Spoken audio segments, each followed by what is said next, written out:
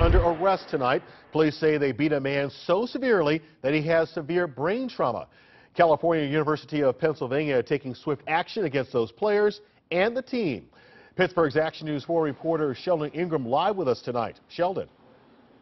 Yes, tonight the attorney for one of the ball players is speaking out. Again, this incident happened right here in front of this eatery called Spuds. Now, the people inside, they didn't see what happened during the actual fight. They found out when they came out on the sidewalk a little bit later. But the attorney for one of the ball players is saying his client really had nothing to do with the actual beating.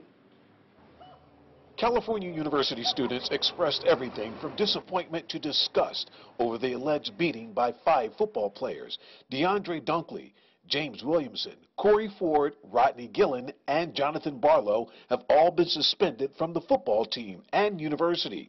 They're all charged with aggravated assault, recklessly endangering another person, and harassment. This follows the vicious beating of 30-year-old Lewis Campbell in front of this eatery called Spuds on Wood Street, sitting close to campus. It's kind of sad that they would throw away their future, just for, a couple moments of anger, I guess. I'm not sure what the situation was with the other male, but it's kind of, upsetting. A criminal complaint says the player severely beat Campbell after he tried to break up a verbal altercation between his girlfriend and one of the players.